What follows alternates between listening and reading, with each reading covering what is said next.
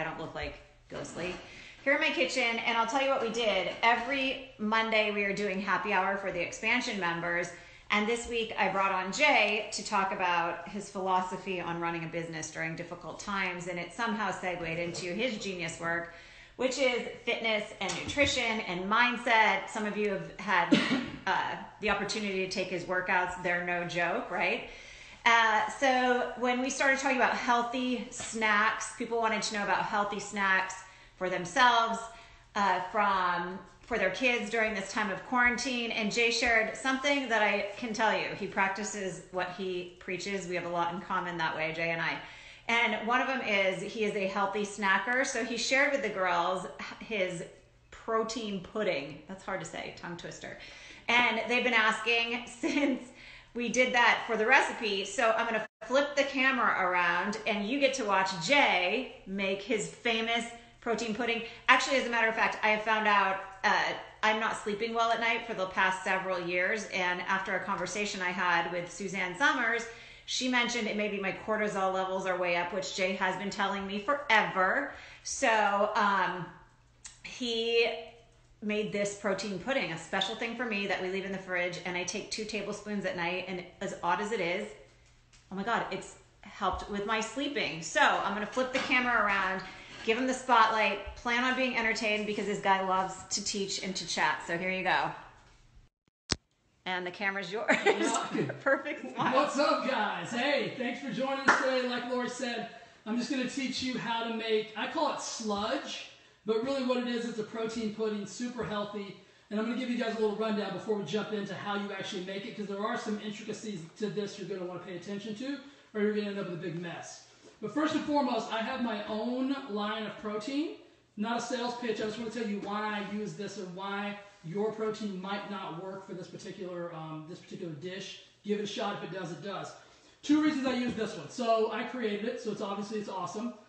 But what people don't realize is, and this is a little educational thing, like the Lord said, I can't not teach. If you flip around the label on your protein and you look at the actual ingredients, you're going to see a laundry list. Probably 10 to 15 to 20 ingredients.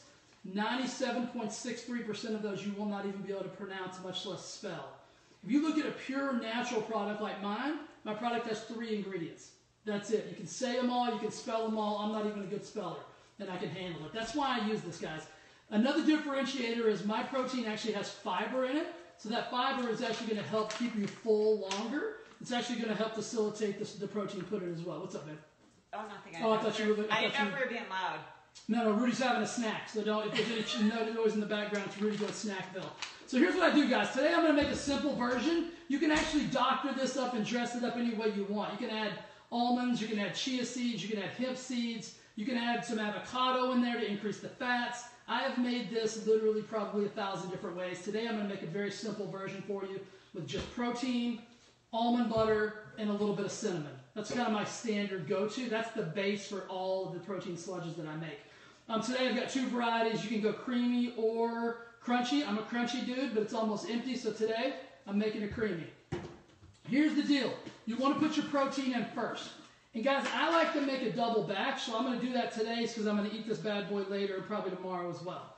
Another thing I do is I always have one of these in the refrigerator. So this isn't like a make it and eat it type of thing. You can do that, but it's better if you'll make it and put it in the fridge for a little while. It will actually get the consistency of like a cold brownie batter or a cold cookie batter. It's unbelievable. So I like to make a big one like this. I'll usually make like 2 or 3 servings, and it'll kind of be my snack. If I get a sweet tooth or I need something sweet, I go to the kitchen, I get a tablespoon, I get a big scoop, I eat it, and I'm done. So this isn't like a one-time thing, or you could eat the whole thing if you made a single serving. So what I do is I take 1 scoop, drop that bad boy in there. Like I said, today I'm going to make a double batch.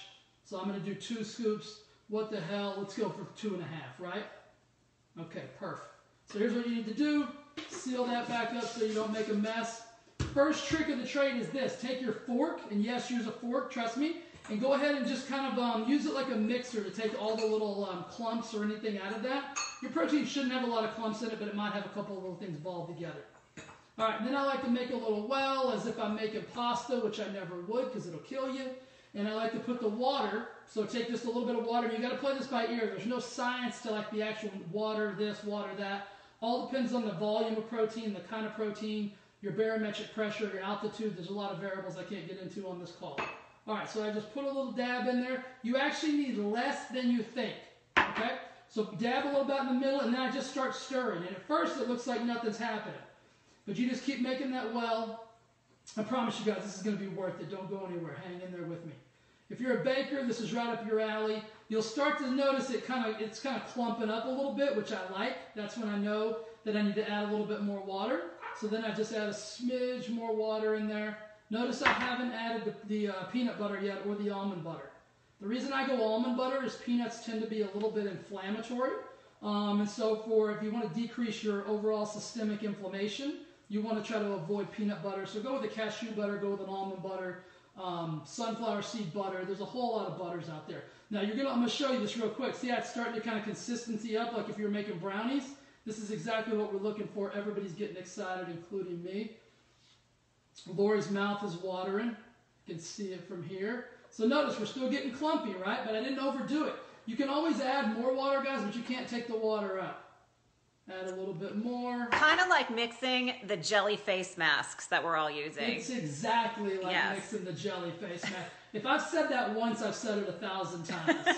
So, okay, now here we go. So this looks like it's a little too watery. It's not, because remember, I'm still going to add... Show him. Hold the bowl up. Okay. See, that's a little bit, it's got a little bit of liquid in there, but I'm not worried. I'm not concerned yet. So I'm going to keep stirring until all my protein is mixed in, just like you were making something you shouldn't be making, like a brownie or a cake or Can I hit the pause button for a second? You can do it. It's your Kayla show. said she doesn't know what's happening, but she's drooling. Tell everybody quickly what you're making. Kayla, I'm actually making a healthy snack. It's called protein pudding. I call it sludge. It's going to be kind of like a brownie batter or a cookie batter that's really, really healthy for you. You're going to want to go back and watch the first of this video, Kayla, because you don't want to miss anything.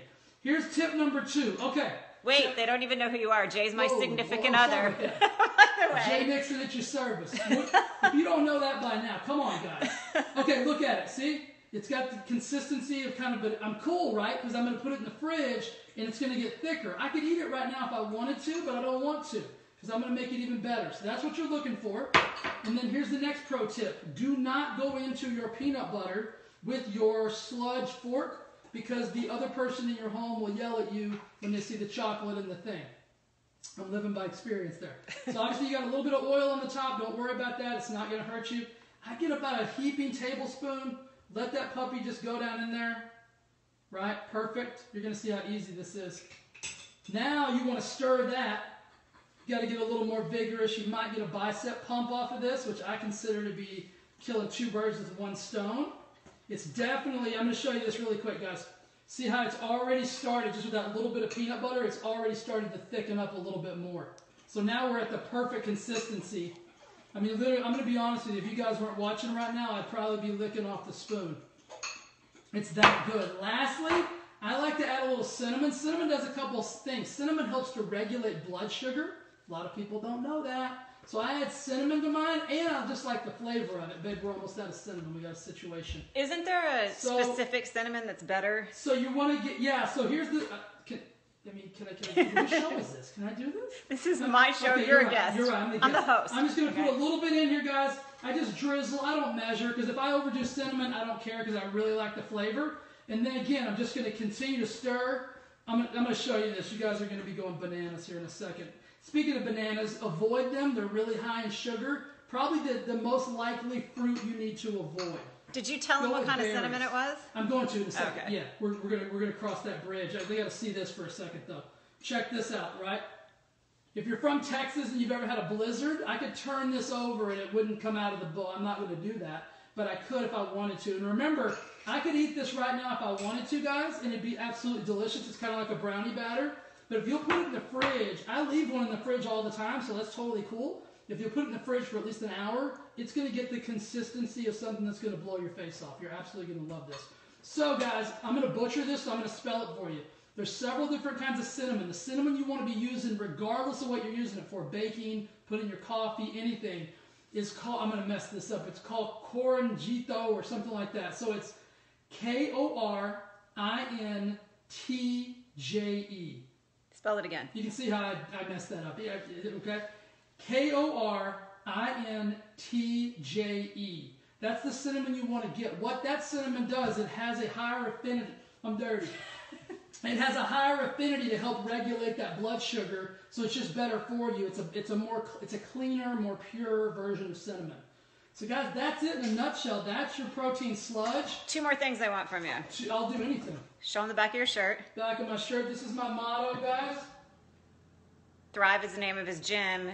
And if you're not in his, what's the name of your free Facebook group? My free Facebook group is called Wellness Lab Launchpad. It's 100% free. Just go and ask to get in. I'll see you at one of Lori's. We're doing stuff like this in there all the time. We're showing other recipes. We've got workouts cooking in there. We've got mindset and motivation. Right now, we really need a ton of that. And so it's a really great, safe place where you can come. You don't have to worry about drama, negativity. I don't even allow the C word to be used.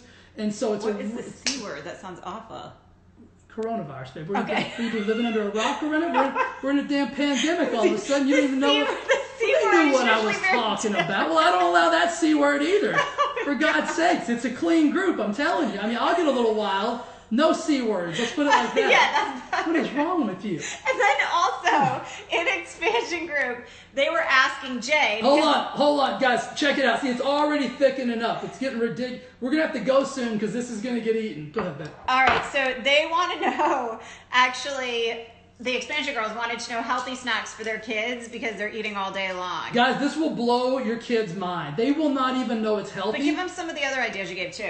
Can I finish my speech on this? And listen, guys, you can, like I said, you can make this any way. Hemp seeds, chia seeds, hemp hearts. You can dazzle this up if you want. You can even make this, throw a couple of berries on top, and your kid's going to think they got some kind of ganache from the fanciest restaurant in town. They're going to think you made brownies and decided just to say to hell with it, not make the brownies, leave it in the batter. They will not, it's got a sweet taste to it. They will not know that this is a healthy dish. So you're going to kill 2 birds with 1 stone.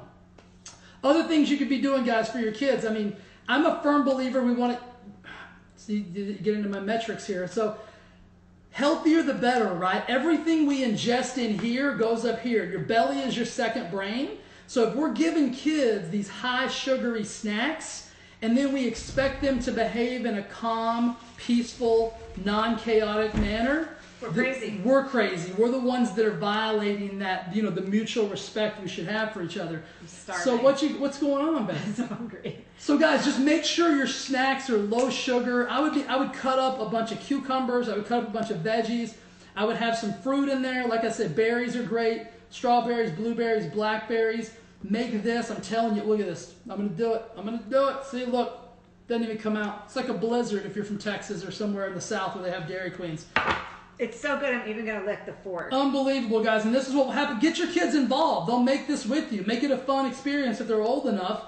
And then you can teach them about the health benefits and why eating something like this is more beneficial than eating a Go-Gurt or eating something of that nature that's just going to spike their blood sugars, make them feel crazy. And right now, we need no more crazy, right? We need everybody to be calm and cool. Another C word. Gotta just made her. She was on the call the other night. God, I love it. I love it. I love it. And guys, I can answer any questions later on. If somebody tries to make this and they have a snafu or whatever, just post down below and Lori will bring me on. And you did say something earlier that I think maybe would be worth repeating. Some protein powders you just can't do this with. Yeah. The long ingredient list. Well, yeah, you're going to find that certain protein powders, especially the ones that have a lot of artificials, a lot of artificial sweeteners, binders, fillers, things you don't need. Your body doesn't need them because your body views those as a foreign toxin. But as far as the sludge goes, some of those are going to get really clumpy on you and not allow you to be able to stir it into, and you're going to have these gross little balls of chemicals and protein attached. And it's just because of the structuralization of how the protein is put together. Chemicals don't really do what this protein just did because they want to bind together and create clumps. Now, this is not a sales pitch, but if you guys do want to buy it, tell them where they can get your protein. Yeah, super simple. If you guys don't have a protein you love, or you've got one that you thought you loved until you flipped around the label and realized that it's probably killing you, you can just go to thriveforeverfit.com. So the word thrive, the word forever, the word fit.com, and then go to shop. You'll see my protein, my branched amino acids, my gut health. You'll see everything there. If you have any questions on that too, you can also send me a message. Or if you forget what that URL is, you can just ask Lori, and we can drop the link right in here if anybody's interested. Okay, guys. Any questions? before we go, type them in because I know this is a little bit of a delay, but type in if you have any questions for Jay about protein, pudding, or what he likes to call sludge. Can I also say, guys, I use this I bake with this. I make everything with this. So what I do is I'll find a recipe for something that like looks delicious, and then I'll make it Jay approved by removing all of the flour, all of the carbohydrates that are, the high sugar inducing carbohydrates, all the sugar, and I actually use the protein almost as like a flour substitute. Works out 97.6329% of the time. Occasionally you get one of those weird things where it just doesn't, but most of the time this is a great substitute, so you can get more protein in your diet, more protein in your kids' diets without having to really go off the rails. I think, you know what, this happened yesterday too. I couldn't see. We had a big delay on my Facebook Live yesterday. They Yeah. came in like 5 minutes after we shut it off. So, all right, guys, sorry we can't answer your questions. They're not popping up, but put them in here and I'll bring Jay to my computer later to answer any questions. Thanks for joining us. We're just looking for things to do to entertain ourselves and you guys, so this was fun. Have an awesome day. Bye, guys.